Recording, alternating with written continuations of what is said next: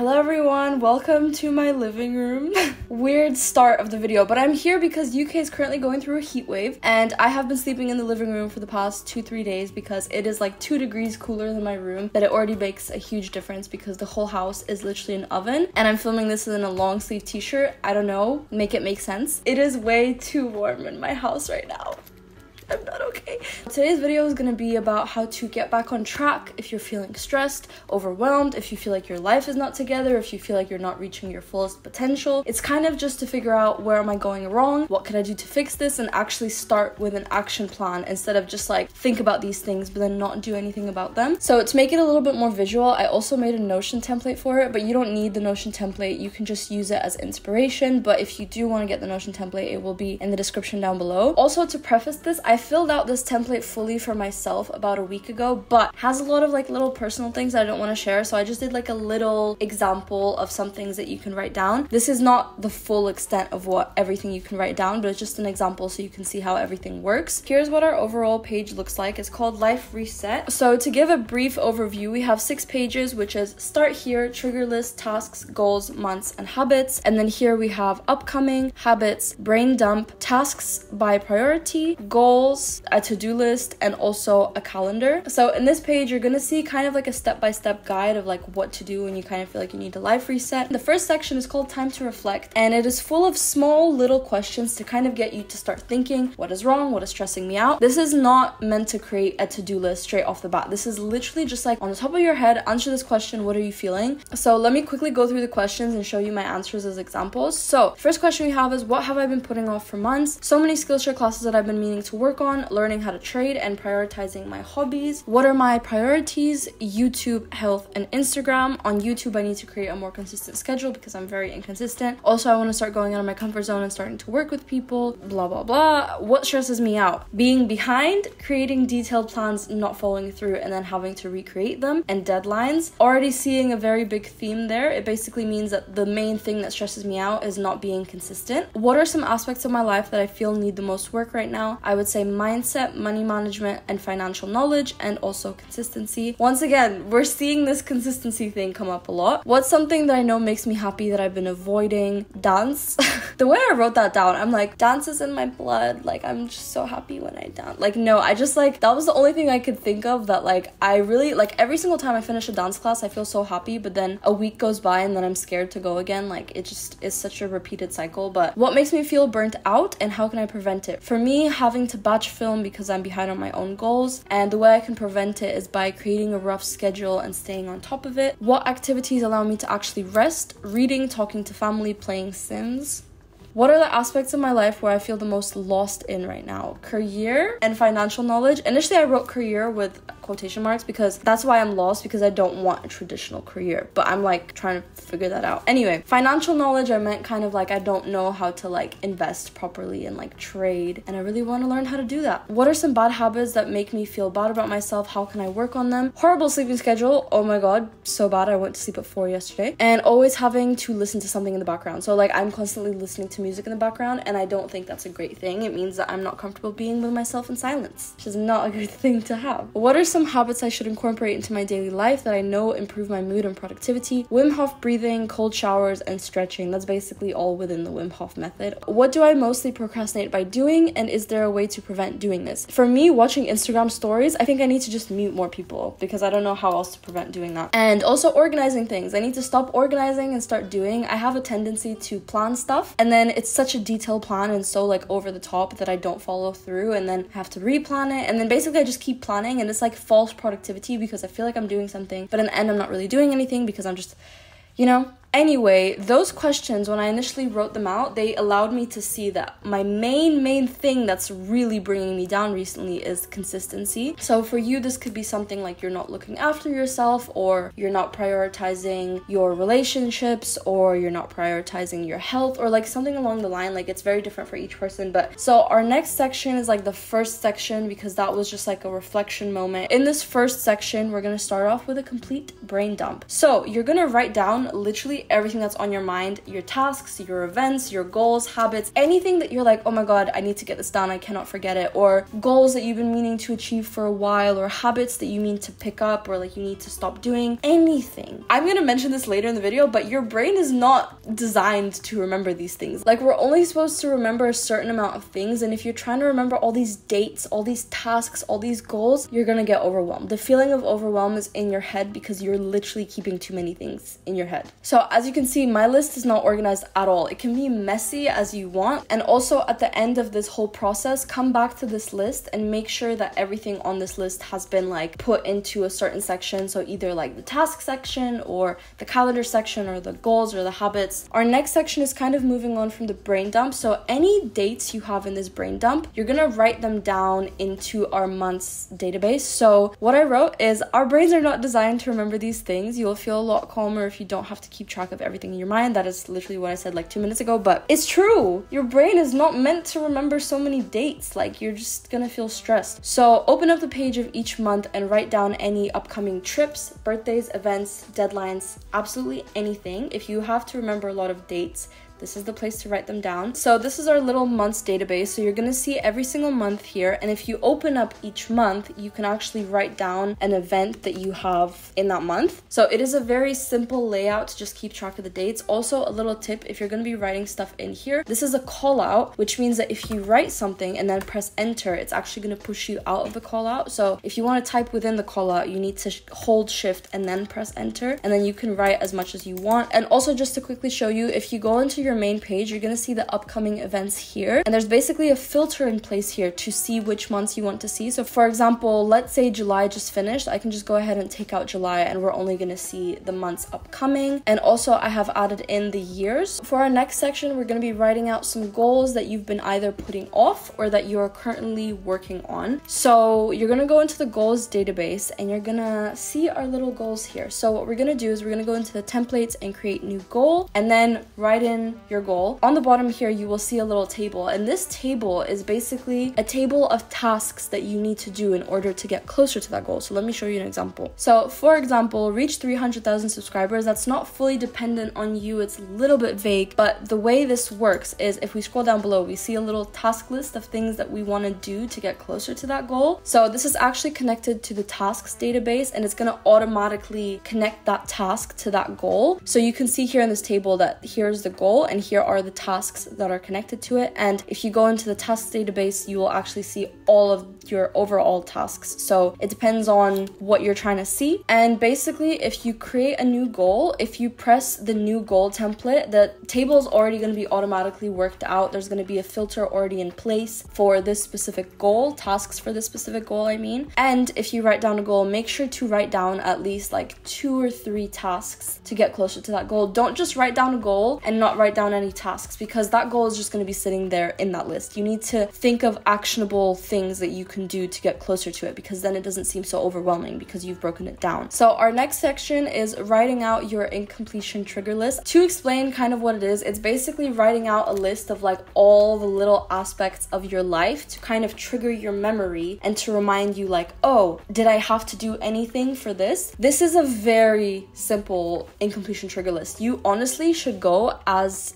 detailed as you can. Obviously, maybe not too detailed, but basically just writing out like every little section of your life. So these are some things that I actually have in my trigger list, and then some of them are examples. So for example, if you have different modules in university, like different things to do with fitness, different hobbies you're doing, routines, literally anything, like any aspect of your life that you have that you might need to be reminded on for a task, write it down. So for example, if I'm ever feeling overwhelmed and I don't really understand why, I can go to my incompletion trigger list and see like, okay, what are the aspects of my life? What are the tasks I need to think about? So I can be like, okay, do I have to do anything in module 1? And then think about it and be like, okay, I had to do this lecture, I had to do this homework, I had to do this. Did I have to do everything for website maintenance? Oh yes, I forgot, I had to change this page. If you feel like you need more examples of what you can write down, just look up incompletion trigger list on Google. There's honestly so many examples. Mine was a very basic one, but you can honestly make it as big as possible. And in the beginning, it seems like it might overwhelm you, but honestly, truly, it just shows you like, okay, I'm not forgetting any aspect of my life. I'm not isolating anything. I'm not like only focusing on one little area. You're making sure that everything is kind of covered. So underneath this trigger list, you'll see a little brain dump again, where you can write down some things. Like maybe I remember something. Oh yeah, I forgot I have to like change this thing on my website. Let me write it down. So it's very, very comfortable there. So in our next section, we're gonna identify our priority matrix variables. Big words, but it's a lot simpler than what it sounds like. So this is more or less what a priority matrix looks like. I think it's called like the Eisen something. I forgot the name. I'll put it here though. But this is a very simple one. It's kind of based on like how urgent something is, the importance of it, and there's kind of like 4 sections of like do this first, do this second, do this third, and like get rid of this task or whatever. So what I did in this Notion template is I took it a little bit further and I did kind of like a 5x5 matrix table thing, and there are 4 formulas in our tasks database that work out the order of how you should complete your tasks. So to start, you're going to want to decide the names of variable 1 and variable 2. So for example, let me show you this table once again, this simple one, so we don't get overwhelmed. So you're going to have a variable on the y-axis and also a variable on the x-axis, and you have the power to decide what you want that variable to be. So some examples are value, effort, importance, duration, and urgency. There are also some examples are like if you are trying to figure out what is most important to you as a business, you could put cost even. I feel like honestly for most people, the 2 most common variables that are going to be chosen are importance and urgency. That is personally what I chose myself. So what you're going to do is you're going to go into the tasks table and change the name of variable 1 and variable 2. So once you do that, you're going to see that we have 5 options for each one. We have very low, low, medium, high, very high. So for example, if it has a very low importance, if it has a very high importance, if it has a high urgency, medium urgency, you have choice for that task. And having 5 options really breaks it down. I feel like if you just go like high and low, it's a little bit too vague. So basically how this works is in this table, we have 3 formulas to work out the best order of how you should complete your tasks. So for example, here we have 4 tasks that I told myself I'm going to do on the 22nd of July. With these 4 tasks, I might be feeling overwhelmed and confused, like what should I do first, that kind of thing. So as you can see, a task that has low importance and low urgency is going to be towards the bottom, and a task that has very high importance and medium urgency is going to be towards the top. So these tasks that do not have a date set to them yet, this is kind of just to get a general idea of what you should schedule in next, kind of, but I would still always recommend to do like a due date. So for example, if I change this to very low, you're going to see it's going to move automatically. If I change this to very high and change this to medium, it's going to move up. So it honestly just depends. There's like a lot of different variations that it can be, and based on what specific variation it is, it's gonna move down. So for example, if I change this to medium or low, it's not going to change because it's still perfectly in between that. And our last section is writing out the habits that you want to achieve. So you're going to go into the habits database and you're just going to change the name of the habits to an emoji if possible, because it looks a lot cleaner. So basically here it's a very, very, very simple habit table. You have the date, you have the day. This is just because every single database needs to have a name property. And then you have our habits here and you associate them with emojis. So for example, for me, it's breathing practice, cold showers, and stretching. There's no stretching emoji, which is quite frustrating. And the reason I'm saying it's better to do an emoji is because in our main page, you can see the habits, and it's a lot cleaner if it's just an emoji. It's a lot easier to see. And honestly, I would not recommend to have like over 5 habits or like 4 habits that you're trying to do at the same time. Also, I want to explain how this works in the main page. So in the main page, you're only going to see one day. And the reason for that is every single day when you go on this page, you're just going to click new, and automatically it's going to assign itself to this day. So you can see it says July 20th, and you can just write in like today is a Wednesday and I've completed this and I've completed this. And when the next day starts, this is going to disappear once again. And that's because you don't want to see this huge table of everything you've done. Like if you want to see that, you can just go into the habits page and see an overview. But if you just want to see your habits for today specifically, you're just going to click new, and it's going to automatically add a day for that specific day. So if you add a bunch of days here, it's not going to add for the next day. Like all of them, if you can see here, all of them are associated with July 20th. So now that we have more or less filled everything in, you're going to go ahead into this little section called organize your tasks. Basically, this is is your task list broken down into 3 sections to organize them by. So you're gonna have this really long list of like 100 tasks that you want to do, but you just don't even know how to start organizing them. Like you just don't, like, it's overwhelming as well. So here are 3 different sections that you can organize your tasks by. So if you go into the priority section, you're gonna see all of the tasks that you have that do not have any of the priorities set. So as you could see earlier, we have a lot more tasks. We have maybe like 15 tasks in our database, but you're only seeing 3 because these are the specific 3 tasks that you can see right here that do not have any priorities. Also, for example, you see these few tasks don't have any due dates or due dates, so they will also come up here in the dates section. So you can see that these tasks don't have any due date or due date.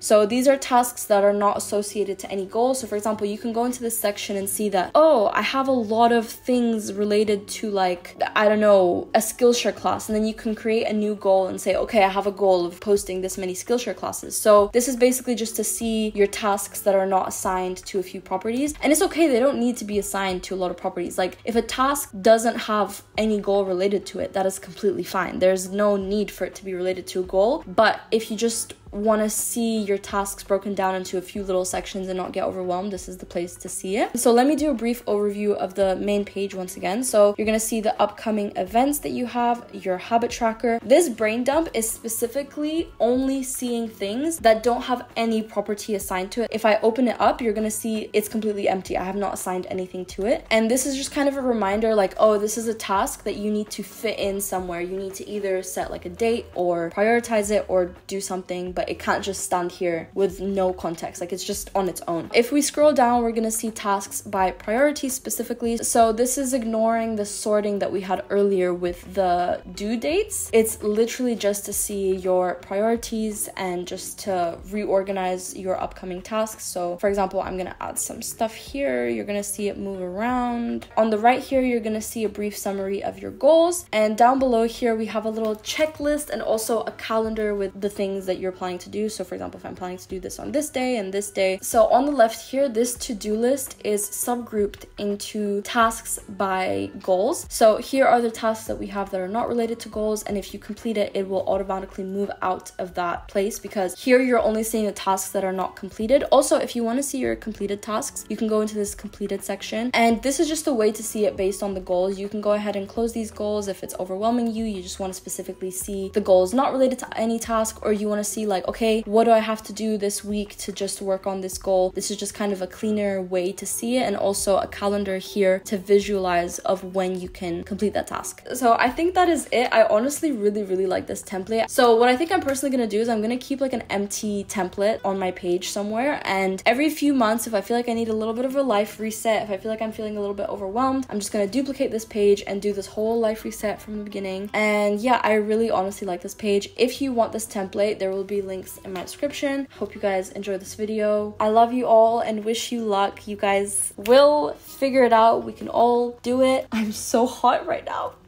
It's like 39 degrees. For the UK, that's insane. A lot of people DM'd me and they were like, oh, that's the temperature every day in my country. But I was like, the UK is not meant for this. I don't even have air conditioning in my house. Anyway, moving on. I love you. Bye.